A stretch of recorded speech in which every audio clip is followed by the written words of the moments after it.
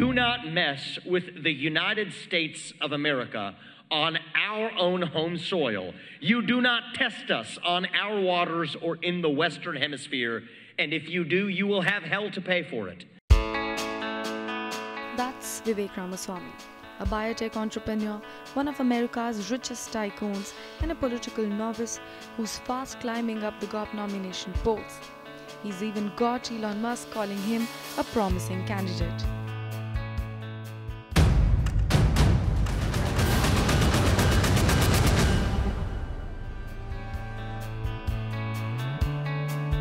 Ramaswamy's parents migrated to the US from Kerala, and he was born and raised in Cincinnati in Ohio.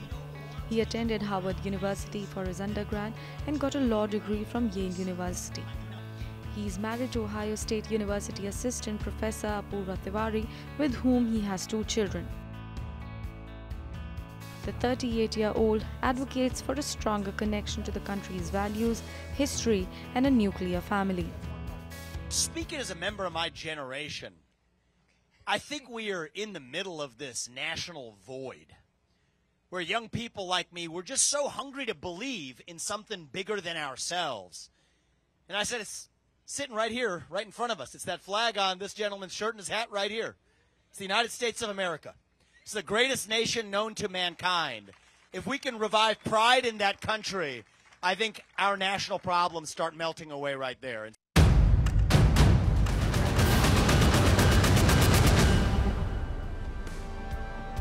In 2014, Vivek Ramaswamy set up Roivant, his pharmaceutical venture. Ramaswamy led Roivant to a $315 million IPO in 2015, the biggest biotech IPO at that time. The company acquired one of its first drugs, an experimental Alzheimer's medication called Interpridine, from GlaxoSmithKline for $5 million. But the drug failed clinical trials and was eventually discontinued. It turns out I didn't learn my lesson. As you heard in my introduction, I've founded a biotech company, but what you may not know is that the first drug that we developed was an abysmal failure. It was a drug to treat patients with Alzheimer's disease. The entire pharma industry had tried for decades to develop a drug for Alzheimer's. And so at the ripe age of 28, I decided that I wanted to take my crack at proving everybody wrong and develop a drug that I thought looked promising. It was a promising drug, I thought. It ended up becoming one of the highest profile drugs in all of pharma. I ended up leading what ended up being the largest biotech IPO at the time in 2015 on the basis of that single drug. I was on the cover of Forbes magazine. It was actually pretty controversial. The entire scientific community was debating it. In fact, they were waiting on the edge of their seats to see whether that drug was going to work. And for my part, I thought I was actually, by the age of 30, within striking distance of changing the course of medical history for the better for these millions of patients who suffered from this terrible disease.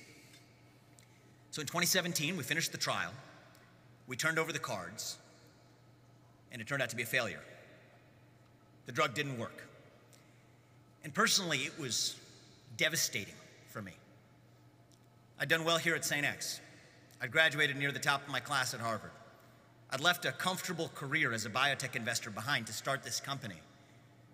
And then here I was, failing on this scale, more gargantuan than I could have ever imagined. I was supposed to give a speech to my employees to tell them about the results.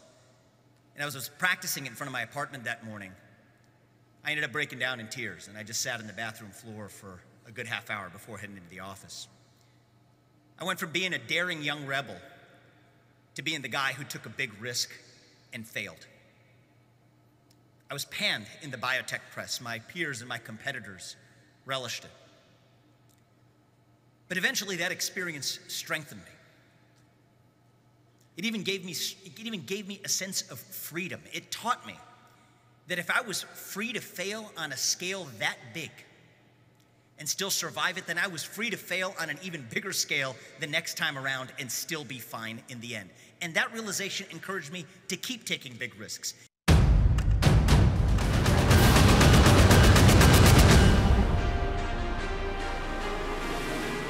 While growing up, Vivek Ramaswamy prayed at home every day, visited temple regularly, and read Hindu epics. So it's no surprise that he has decided to put his Hindu faith front and center in his presidential campaign. But at the same time, he says his religion has much in common with the Judeo-Christian values this nation was founded on. At the end of the day, he's vying for a nomination of a party where evangelical Christian support is key.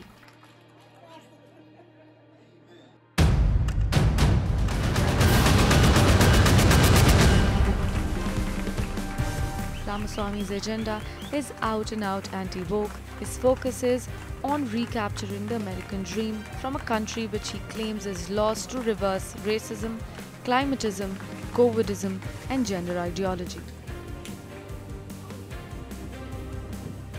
What's wrong with this woke movement? There's a lot that's wrong with it, but first and most importantly, it creates division in our country. It tells you that if you're an individual, you're just on the tectonic plate of group identity, that you have no agency over your life, whether or not you're a member of an oppressed class or an oppressor group. That's what determines what you can achieve in life and increasingly what you're even allowed to think.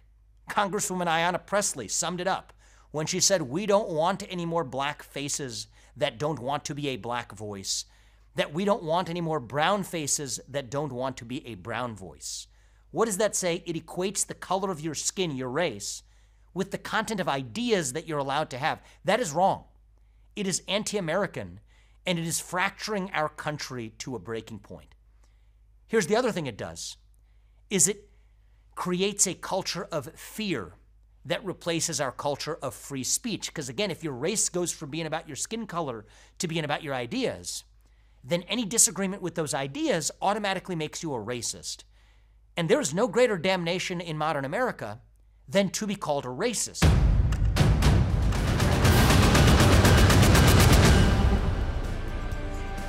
He also has some very strong views on LGBTQIA+ movement and calls gender dysphoria a mental health disorder. I'm proud to say that I have signed the Concerned Women for America Legislative Action Committee pledge. It was an easy pledge to sign, and I think a big part of why is that it's founded on truth. There are two sexes, period. And when someone identifies as a gender different from their biological sex, especially a kid, that is indicative of a mental health condition. The compassionate thing to do is not to affirm that confusion. That is not compassion. That is cruelty. It is cruelty to everyone. And I have pledged to actually protect women from this toxic expansion of definitions of gender, to say that women will be able to compete in sports as the law demands, that women will be able to carry out their functions, that the only people who actually are able to give birth to children are by definition women. Our country is founded on the truth. We should not apologize for the truth. That's what it means to be an American.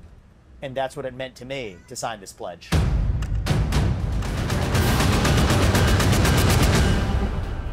Just like his controversial views, Ramaswamy's foreign policy plan has also been making headlines. It's about putting America first, even when it comes to the war in Ukraine, something that the Biden administration has been heavily invested in from day one.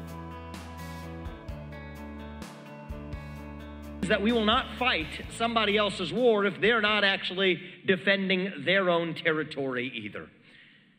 The first accomplishment that I hope to deliver in my foreign policy agenda as U.S. President will therefore be to end the Ukraine war on terms that advance American interests.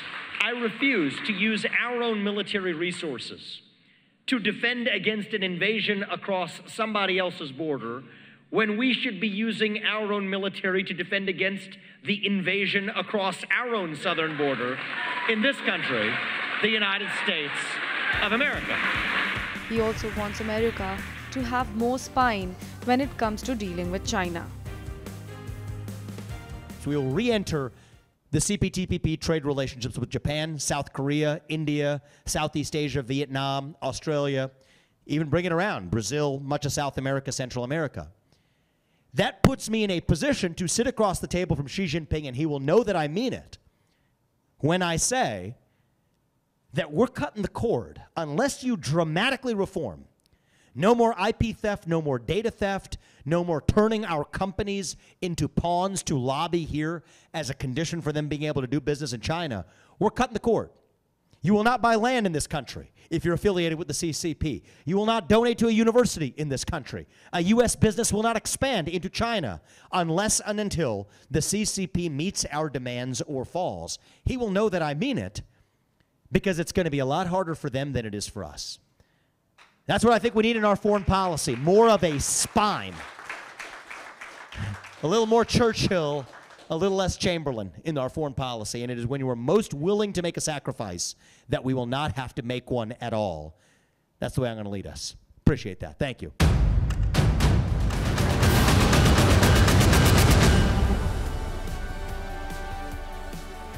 Ramaswamy's political style has drawn comparisons to Donald Trump. When asked about being Trump's vice president, he diplomatically deflects. So my friend Donald Trump is arriving, and he and I share something in common. Neither of us do pretty well in a number 2 position, okay? So I expect that he will be my advisor, and I expect he will accept that job. So we're running for the next generation, and to the truth of the matter, let's just speak truth. MAGA, America First, this is bigger than one man. It does not belong to me. It does not belong to Trump. It belongs to you. It belongs to us. We the people. While Trump is ahead in the GOP nomination race by a long shot, Ramaswamy has climbed up to distant number 2 position to tie with Ron DeSantis. He may not win the nomination, but he sure has disrupted the race. The breakout star, who has been campaigning non-stop and even rapping Eminem songs on the side, is likely to shape the politics of the Republican Party for the 2024 elections.